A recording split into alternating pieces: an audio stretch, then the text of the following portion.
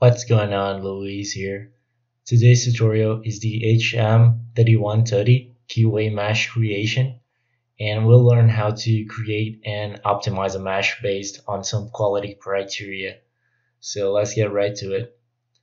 We're going to be using the model planer.hm for this tutorial.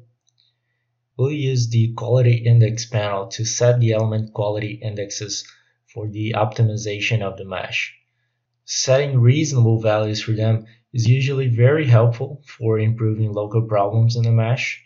So go ahead to the 2D page, Quality Index panel. On the right side of the panel, the value for the CompQI, which is an overall quality index, reads 85.09. Keep this number in mind as we'll be making modifications on the mesh to reduce it. We'll start with the cleanup tools. We see that the mesh changes color and the bed elements are shown in yellow and red. So let's try to modify the hole and washers too, as the elements around the hole seem to be the worst ones. The radio option lets us change the diameter of the hole by clicking on a node on its edge and dragging inwards or outwards. So we could use that if the hole's diameter is not of crucial importance for our analysis. If we check the edit box, we can set a value for the radius and then just click on the edge to update it. The angular option lets us move the nodes around the edge without changing the radius. Again, we could use the edit box to set a value for the relative angle of a node on an edge.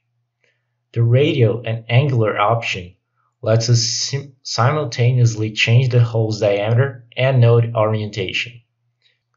And the circumferential option lets us rotate the nodes around the edge. The link washers option changes the position of the nodes as well as drag and scale a washer, but we don't have it here. The remesh number of layers option lets us specify a value for the number of washer layers to be remeshed after altering the position of a node. Now let's try the place node tool. We can change a node's location and check out in real time how the elements and the CompQI change. We can allow the movement of the boundary if we want, and move along the surface or normal to the surface. The Move Mid-Nodes option is useful when we have second-order elements which have a mid-node between nodes. The Swap Edge tool can be used to change edges on elements. When we click on an edge, the status bar will display a message if the swap won't improve the mesh, and that we have to click on it again if we want to force the swap anyway. In here, as we can see, swapping any of these edges wouldn't do any good. The Node Optimize tool is made to automatically move a node to the position that will optimize the quality of its surrounding elements. The options along surface and normal to surface are available again. As we click on the nodes, we can see that the QI mesh is being reduced. Again, we'll click QI undo until we get to the original mesh. And the Element Optimize tool automatically optimizes the shape of the element and its surrounding elements to maximize their quality. We can reduce the QI again using this tool. All of these are kind of manual ways to improve the mesh quality, just in case we want to make subtle changes.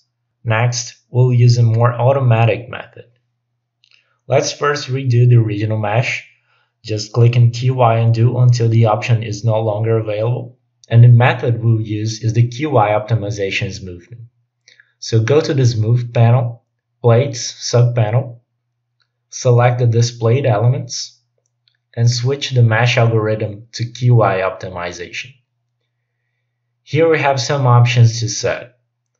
The target quality index is the value HyperMesh will try to achieve for the QI, but it's not guaranteed. We could set a time limit for the operation, which would be useful if we had a large model and wanted to limit the amount of time spent. The feature angle is the angle between the normals of two adjacent elements, and HyperMesh will restrict the movement of the nodes for the elements involved to keep the feature angle below this value. The single optimization step option allows one pass to generate the smoothing, while the recursive optimization procedure allows more than one pass, which may take a little more time. So we'll go with these options and just click smooth, and the status bar displays the approximate QI reached was 0.11, which is way lower than our initial 89, so this mesh is much better. Alternatively, we could use the QI settings in the auto mesh panel. Go back to it and batch mesh /QI optimize subpanel.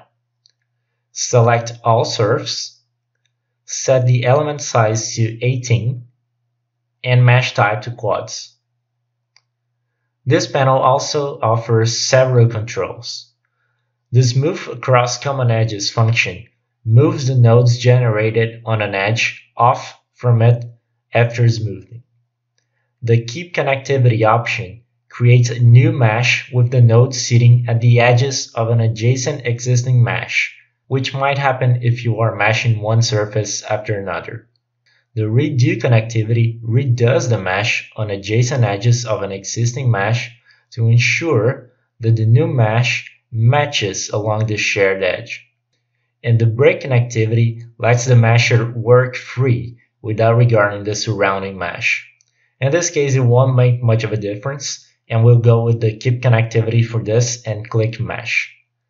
At last, we go back to the QI panel to check the value, and it's 0.12, so this too is much better than the initial. So this was it for this video. I hope you have learned how to deal with some of the features of the QI panel, and if you liked it, leave your thumbs up, subscribe, and hit the bell to stay tuned, and I'll see you in the next one.